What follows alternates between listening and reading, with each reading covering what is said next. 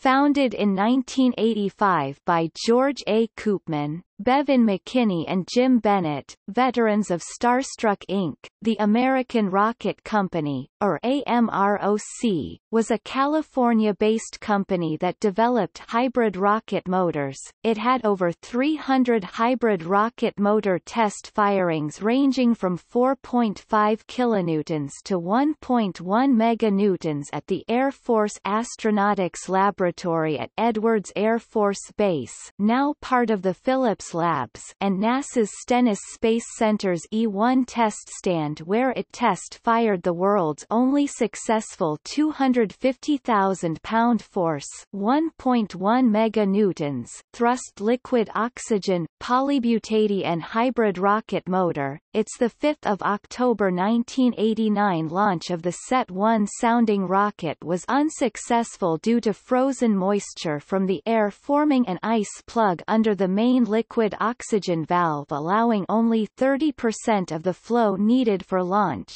The company became insolvent and was shut down in May 1996.